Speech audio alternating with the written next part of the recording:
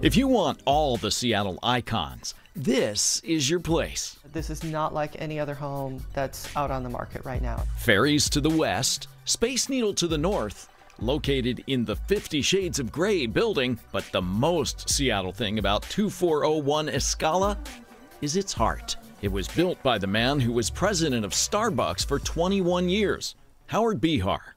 This is by far one of my favorite rooms in the entire home. This is the behind-the-scenes tour of Howard Behar. Of course, the personal photograph of Behar with the late Orrin Smith and Howard Schultz and Starbucks stock certificate number 4 do not come with this place.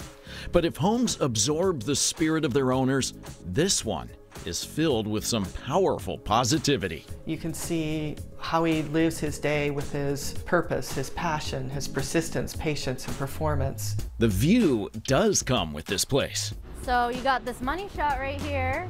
You have the best view in all of Seattle with the Space Needle, the city, and Elliott Bay. Lane Williams Architects designed the 4,220 square foot home. It's 2 master suites, a guest bedroom, and 2 offices and more. Specialized lighting and gallery walls are perfect for showing off art. The open floor plan can become a little more formal with a sliding kitchen wall and drop-down shade that hides the kitchen.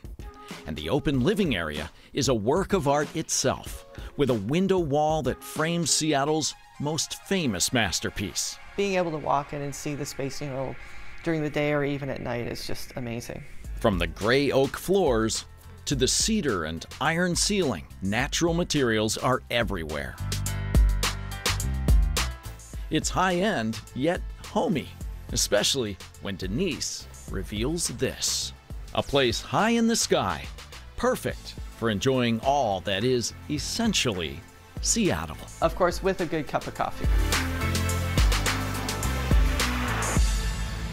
Oh, thank you, Jimmy. Okay, that home is on the market for $8.5 million. I'm hoping they will throw in those Starbucks cups if you make a deal on it. Okay, from coffee